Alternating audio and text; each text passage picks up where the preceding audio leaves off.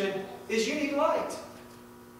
That light is refracted and gives you the ability to be able to see images, to be able to enjoy the beauty of creation, to enjoy those that are around about you, to keep you from being handicapped, from engaging in the things of life. You need light to be able to see. And Jesus said this. He said the problem of it is you don't understand. I am the light, but you're blind. And so it doesn't matter. If you have eyes that are blind, the sun can shine, but you'll never enjoy the beauty of everything around you because you don't have the ability to see.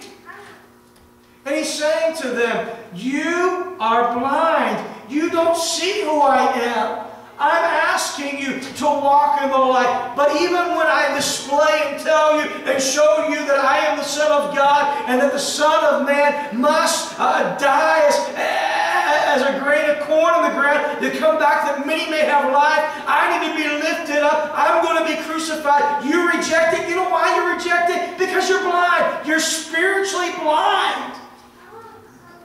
And so, even though I'm the light, I can't refract and show you things spiritually. You can't have the benefits of the light because you're spiritually blinded. Let's understand that the world doesn't understand, Brother Dennis, Jesus the way that we understand Jesus. Because we're no longer spiritually blind. He's removed the scales. And as He is the light, we walk in the light as He is in the light. And we have fellowship with Him. And we have fellowship with other believers. And there's something that's magnificent about being spiritually able to see. But it wouldn't be until after the resurrection that their blindness would be gone and they would understand who Jesus is as the Messiah.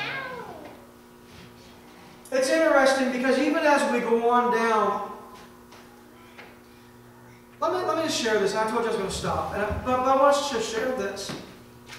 The Bible says, but though He had done so many miracles, yet they believed not on Him. The saying of Isaiah the prophet might be fulfilled, which is spoken, Lord, who has believed our report, and to whom hath the arm of the Lord been revealed. Therefore they could not believe, because that Isaiah said again, He had blinded their eyes and hardened their hearts, because they were in the law of unbelief. Here they were, the law of sowing and reaping. They've sowed unbelief. And so Isaiah is talking about these things, said Isaiah, when he saw His glory and spoke to him. Isaiah said something. He said, I want you to see the glory of the Lord like I did. Remember in Isaiah chapter number 6, the prophet is speaking about an encounter that he had when Uriah died. In the same year that King Uzziah died. I saw the Lord high and lifted up. Isaiah saw God. He saw who the Son of God was. He saw the majesty and the glory of God round about the throne. And oh, how he longed for others to see it, but they couldn't because they were blind. But one day, you and I are going to be able to see those who believe and those who have confessed our sins. We're going to be able to see round about the throne of God the same way that Isaiah did. And this is interesting. I'm going to close off with this. I promise. Verse number 42. Nevertheless, the chief rulers also many believed on Him. But because of the Pharisees, they did not confess Him, lest they be put out of the synagogue. For they love the praise of men more than the praise of God. The Bible says here were religious leaders. They were chief rulers. And yet, Sister Tina, they believed in Jesus. They believed. They saw Him. They believed. But, the but is this. They were concerned that they would be put out of the synagogue. And they wanted the praise of men, the Bible says, more than the praise of God. I wonder how many are not in church.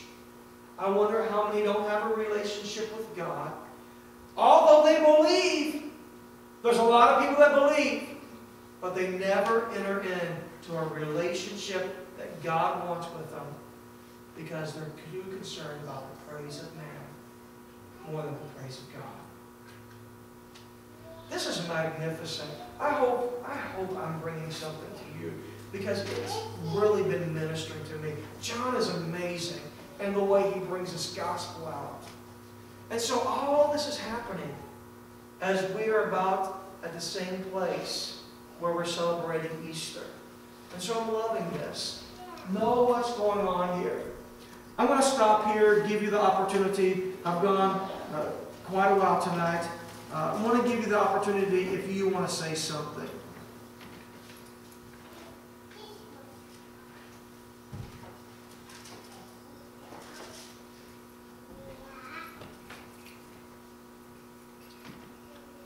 Any thoughts?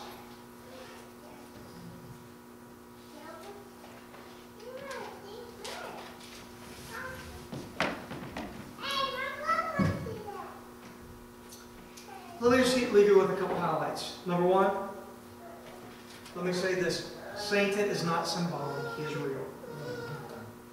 Keep that in your heart and your mind. He's real. We fight a real enemy. But he already faced his judgment. There's judgment to come. And also know this. I didn't say this. Listen. Those who say only God can judge me, rest assured, Jesus said that you will be judged. The church, it's not our place to execute judgment and harshness on people. God will do that someday. But know that you will be judged. And a life that is not set free from sin and come into a relationship with Jesus Christ will be judged by the lake of fire and death. But for those who allow judgment to be upon the cross and your sins taken care of there, you'll have a life everlasting. Don't expect the world to understand spiritual things. Because if they are blind, they do not have the ability to see the light of Jesus Christ and be able to have their eyes refracted by who He is and the beauty of Him. They simply can't see. But like Isaiah, one day we are going to see the Lord high and lifted up, and His train is going to fill the temple. Never allow the praise of man to usurp the praise of God in your life. Many will. The struggle has not changed for the centuries. Some still seek the praise of man over the praise of God. But oh God, help us to always seek your praise more than the flattery of man. Amen. Let's stand tonight. Thank you for being here.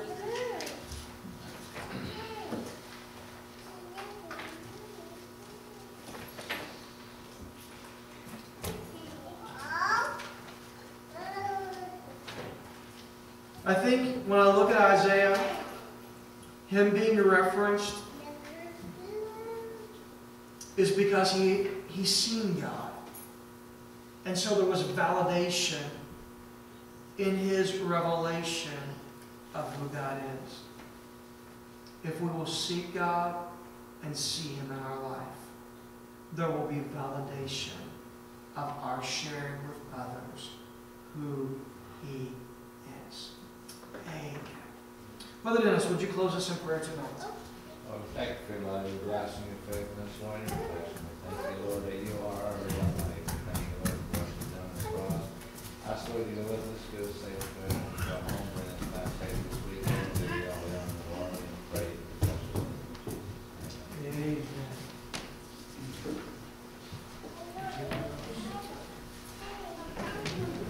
All worship. God bless you. You too.